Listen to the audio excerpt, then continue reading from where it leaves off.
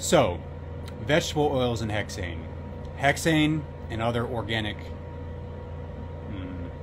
solvents are used to extract the oil from seeds in order to make an edible product, and it's often claimed by alternative health people who don't understand the science about this very well that the hexane in vegetable oils poses some sort of health risk to humans.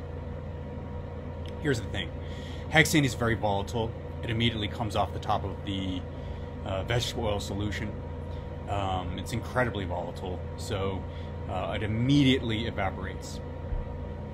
Since the 1930s, scientists have determined that there's no substantial danger of hexane in these products to humans, because this has been studied for about 100 years at this point.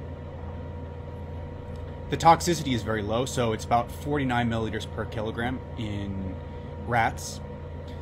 So in order to get to a toxic dose in half the rats, they need about 49 milliliters per kilogram. Well, if you look at that in humans, if that's the same LD50 in humans, and most likely it's a very similar LD50 in humans.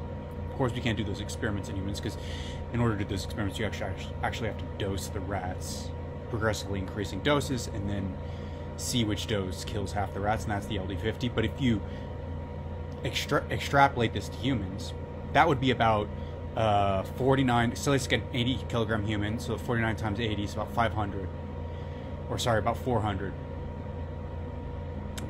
So about 400 milliliters of hexane would be required to kill half of all humans. It's half a liter of hexane. It's a lot.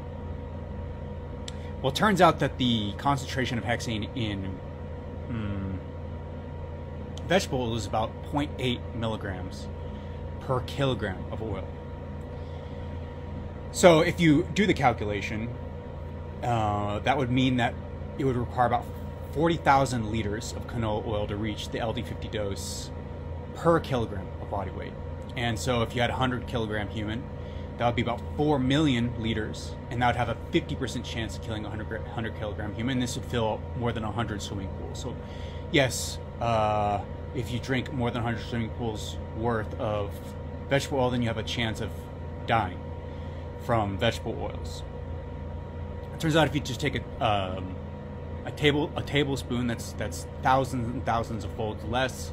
It's been studied in humans, it's been studied in animals. There's absolutely no detectable risk as a result of it. And the interesting thing is that hexane from foods and vegetables in particular only accounts for about 2% of total hexane exposure per day. Most of that exposure, 98%, is from gasoline. Thanks for watching.